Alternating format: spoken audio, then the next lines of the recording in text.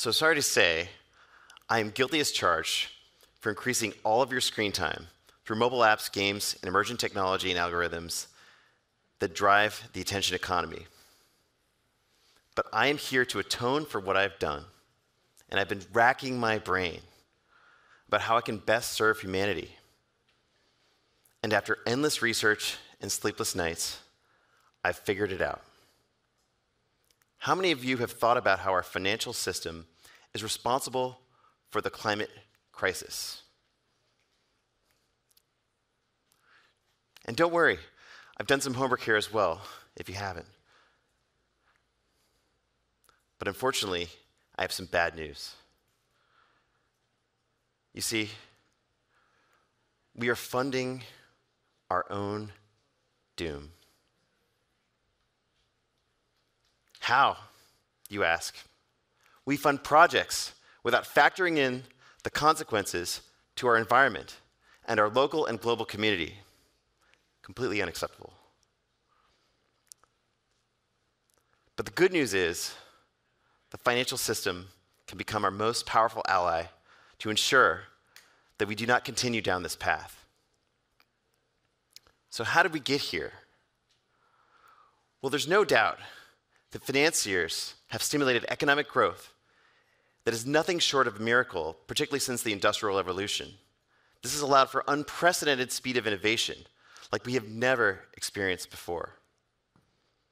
But all this growth, as we know, is correlating with the rise in global temperature. And that rise in temperature is causing a number of expensive events. The system is there for growth, but all this growth is triggering a number of costly and dangerous outcomes. And there is really one massive problem. I mean, all of these accomplishments have created a climate crisis that needs urgent repair now. But I'm not here to talk about doom and gloom.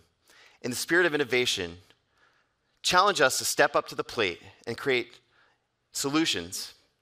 And the area that needs to be the driving force is how we first started, the financiers. Here's a 15-second video about how our total energy consumption over the last 100+ years, which is mainly based on fossil fuels, which have been either directly or indirectly financed by government and private institutions, predominantly coal, oil, gas. And it's created an incredible force. I mean, for the last 50 years or so, the fossil fuel industry generates approximately $2.8 billion a day in profit, pure profit. And the industry did not get here on its own. It was the financiers that were the catalysts and still remain so. They remain a formidable force and should be held as stewards to solving the environmental and social impacts that their lending and investments have wreaked on this planet. So how do we leverage these stakeholders and get them to collaborate, to be a part of the solution? There's extensive financial data out there already that is not being leveraged when it concerns the various financial instruments that are used and which have a direct or indirect consequence on the climate. Case study here. Let's examine, for example, the use of a bond, which is an interest-bearing instrument that is used to finance an agricultural project in the Amazon. This project has nothing to do with preserving the forest canopy. Rather, it is being used to cut down the forest so they can produce cattle, beef, and soy, which is adverse to the climate and the carbon footprints that they generate. Do you realize, I mean, all of you, your pension right now, today, or a bond perhaps, your fixed income, could be financing this right now, unknowingly. If this was monitored and reported, as I'm currently working on, you might be able to move that money somewhere else. Or maybe your bank could raise the interest rates on that borrower. A connected financial system. So I'm in the process of leveraging not just the financial data behind projects, but also the incorporation of billions of sensors already out there, more and more sensors every day, including data and imaging from satellites, collaboration with dedicated scientists, environmental advocates and agencies, as well as individuals. We can capture real-time data and help make informed planet-positive decisions. And if we can make more informed decisions with data to trade stocks and bonds, why haven't we expanded this to fully account for the actual and probable environmental impacts of where our capital will be employed?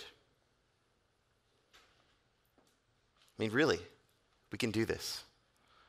And what I'm creating is an interconnected data web that will be shared publicly and with private institutions.